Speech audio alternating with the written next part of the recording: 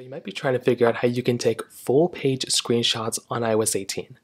Now luckily for you, it's a pretty basic process and it really does not take too much time at all.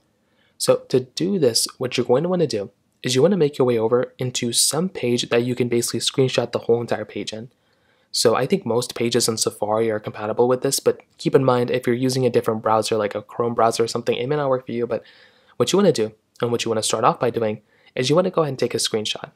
So find the buttons that you normally would to screenshot on your phone. For a lot of phones, like on the iPhones with gestures, you do the volume up button and the power button at the same time. And when you do that, you'll basically be able to take a screenshot. I don't know why it took so long. Then what you want to do is you want to tap onto that screenshot right here. Now when you do that, you'll see this page come up, but you'll see a few things. One, you'll see the screen page and you'll see a bunch of stuff, but you'll also see this full page option right here. If you go ahead and tap on full page, you will see that the screenshot will now show you a full page screenshot of what's going on. So now what you can do is you can go ahead and basically grab this side right here, and you can go ahead and basically just take a full page screenshot of the screenshot. So it's automatically saved, and it's actually a really cool thing.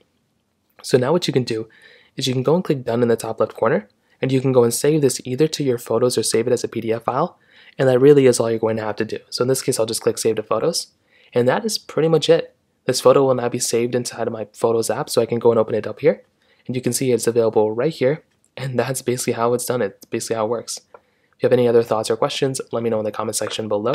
Hit the like button, that would mean so much, but definitely hit that subscribe button.